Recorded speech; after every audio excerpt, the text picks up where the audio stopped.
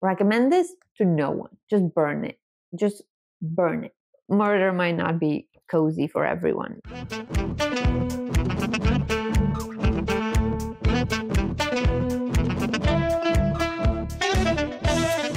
Hi, welcome back. If you're new here, my name is Daniela. Hello, how do you do? Today I want to talk about the April books, like every single book I read in April, and April wasn't the best month. April had an average of like 2.88 stars out of 5, and all the time I say that if it's above 350, it's fantastic, but this month is just not very good. Like the books I read, they weren't the best. Also, I was in a little bit of a reading slump, and it took me a while to read some of them, so let me just talk you through them. I will do it in a chronological order and just let me tell you about everything I read. The first book I read was Wife Night Out by Sandiye Leslie, and this is basically an erotica from 1976, and you can tell, like, I understand this was before the internet. I understand you didn't have resources available, but this, like, I've read better Wattpad, and there are some great things on Wattpad, but I've read so much better things on Wattpad. Like, this wouldn't even qualify to be there. It's just so bad. It's the entire book is just like porno plot. That's it. This book talks about Brenda and her husband Tony, who are very strange people, and it's just, there's so much, I don't know, there's so many things I annotated with simply ew. That was it. And in the beginning of the book, Brenda's very much like a prude and just like, oh my God, I can't do this. But the next second, she goes like, let me have sex with every single person available, because she has sex with like 4 different people besides her husband, and none of the plot makes sense. Also, every single man in this book likes to be, I don't know what I can say to be YouTube appropriate, but every single man likes to be licked and fingered up their butt. Every single one of them. No exception. And they all talk the same. Also, the talk is not good. And the amount of times they use snatch for vagina and pecker for penis is ridiculous. I never want to read those words again, ever. Like, I gave this book a 1 star, by the way. If I haven't said it before, it's just, it was terrible. It's so bad. Let me read you a quote just so you understand how bad this is. "Oh, Tony, I'm juicing," she exclaimed. "I made it." A second later, Tony got his gun off. "Baby, I'm shooting. Just feel the juice spurting up your ass."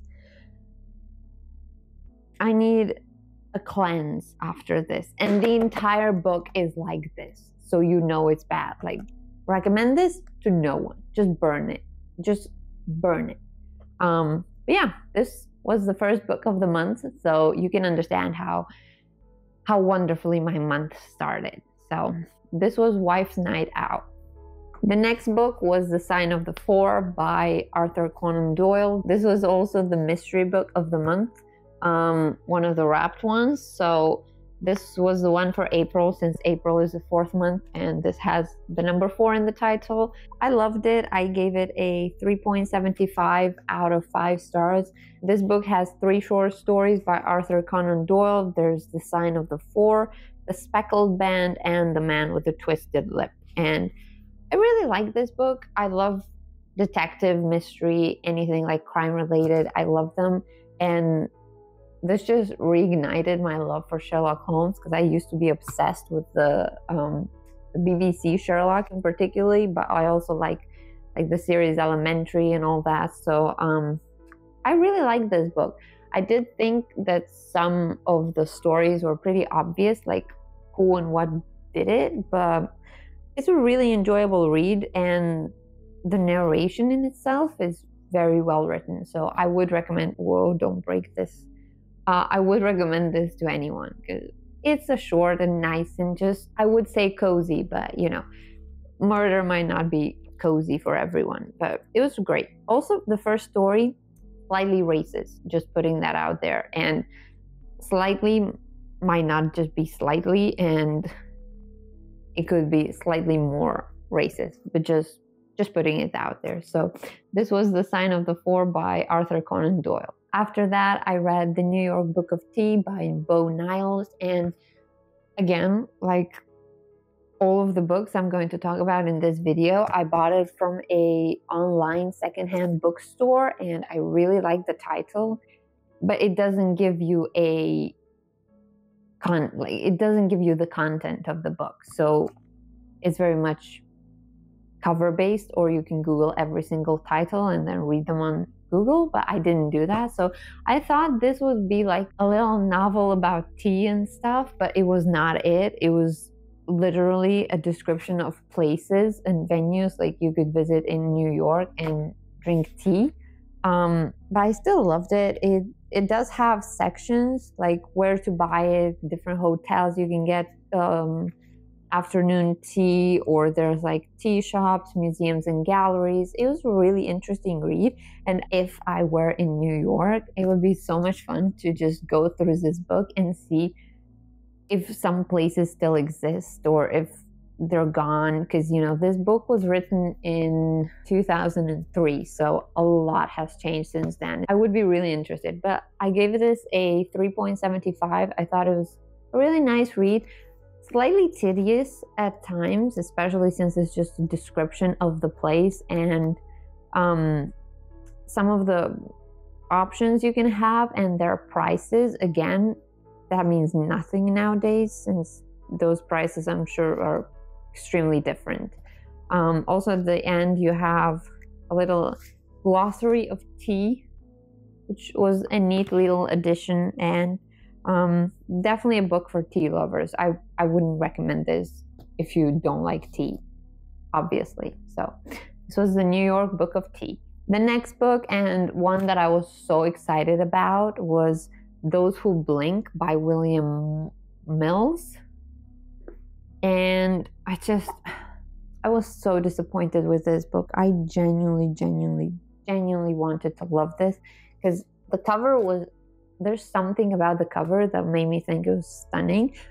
Some people may disagree, but I think this is beautiful, and I was so curious about this, but the book is so bad. It's so bad. So I gave this a 1.5 out of 5 stars, because I wanted to like it, but I didn't. So this book talks about Farley, who works at a chemical plant but hates it in there. So he wants to go back to his deceased grandfather's place and take it over and just become like a farmer or a cowboy, I don't know, whatever. And he gets the help from Bo Simmons, who's just a very important man who goes, like, organizes protests and everything. And he gets help from him, and he gets back his grandfather's farm and just gets cows and starts living. And the book doesn't really talk about much, like there really isn't much, but the character of Farley is so unlikable.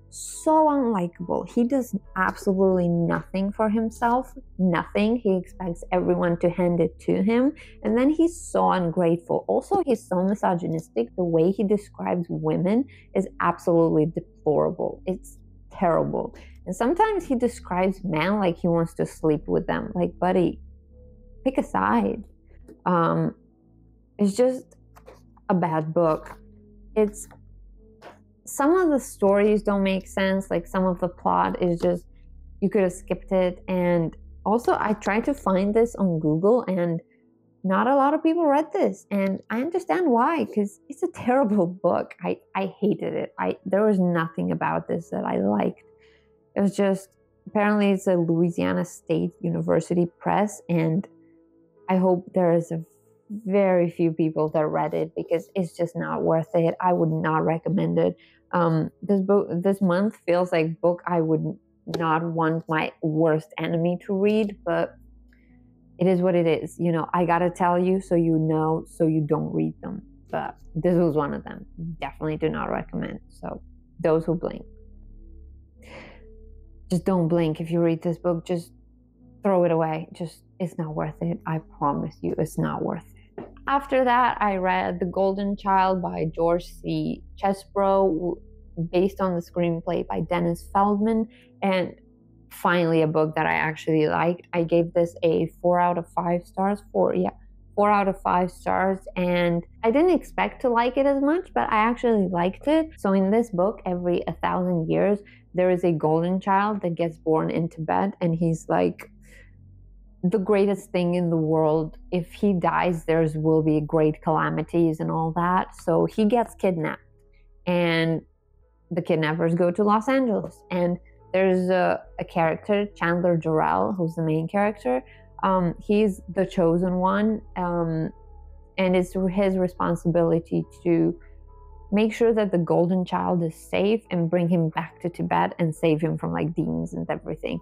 So you can definitely tell in this book that it is based on a screenplay or a movie, because it was a movie. Sometimes it's quite choppy the way it's written, but the plot in itself, I really liked it. I loved the main character. He just seemed so real and funny and charismatic, and the way he just refuses to be the chosen one, I love that for him. There's also a woman, Kinang, who is destined to protect Chandler and make sure he's okay so he can save the golden child, and there's some romance between them and some virginity plot, and it makes no sense. That could have been easily skipped. It added absolutely nothing to the plot, and it felt like a little cheap trick. But besides that, the book was actually enjoyable. Like, it did feel like reading a movie, if that makes any sense. And yeah, I would recommend this. It's really fun. I would be interested to watch the movie as well with Eddie Murphy, so I'm sure it's a great movie. This was The Golden Child by George C. Chesbro. And the last book that I've read in April, which you probably already know because I've done an entire video about trying to finish it in the last day of April, I'll link it down below if you haven't, is Robin Hood by Henry Gilbert. And this book took me a while to finish, and by a while, I do mean a while. I started it in March. Well, it didn't take me that long now that I think. I started in like the 20th of March and finished it on like the 30th of April. So yeah, it didn't take me that long. But this is the complete and unabridged edition, and I loved it. I actually really liked it. I've had quite a difficult time disassociating Robin Hood in this book from the Disney Fox version, because that was ingrained in my mind since childhood. But once I got past that, it's actually a really nice book. The Old English can be quite tedious at times, and it's quite difficult to go through at some points, but once you get in the flow, you'll easily read this. Also, it has pictures from time to time, and they're quite beautiful. See here? And I made sure to annotate it and everything. I don't know. It was a good book overall. I liked the way that in the end, the book did wrap up a lot of side characters as well, because sometimes when a book ends, they'll only wrap the main character up. And I really liked in this one that they didn't forget all the others. Like, you find out what happens to every single one of them. And I love that because I'm a nosy little person. I need to know everything about everyone. So I'm happy they did that. And the narration is pretty good as well. There are times when Robin is a little shit and you don't like him, but for the most of the book, you do really like him. But again, I like that about the character, because if they don't have any flaws, can you even relate? So this was great, and I'm glad I went through this. I'm really happy to have read Robin Hood. I'm sure there are a lot of versions by a lot of authors, but this is the one I read, and I really enjoyed it, so I would recommend it to everyone to read. This is Robin Hood by Henry Gilbert. So these were my reads of April. I read 6 books, quite short ones, because I didn't feel like reading anything at all, really. This was the worst book, and this was the best one, for me at least. And this was kind of the second best, but even that, I don't know. I didn't have the best month, so I really hope May will be my month, because April wasn't it. It wasn't it. So yeah, this was it. And I don't know, what did you read in April? I'm so curious about what everyone else is reading, because I really want more inspiration. And I'm like, am I the only one reading bad books, or is that just a general April consensus? So please tell me. Also, if you read any of these books, though I kind of hope you didn't, at least if you read these two good ones, because I really hope you didn't read the bad ones. But if you read any of them, please tell me. I'm really curious about what you thought about them. And like this video and subscribe. And I promise I am a fantastic and lovely person, so you'll love every single video I post. Yeah, that's it. Thank you for watching. Bye. I just give the earth my soul. Hear my thoughts bounce off the walls.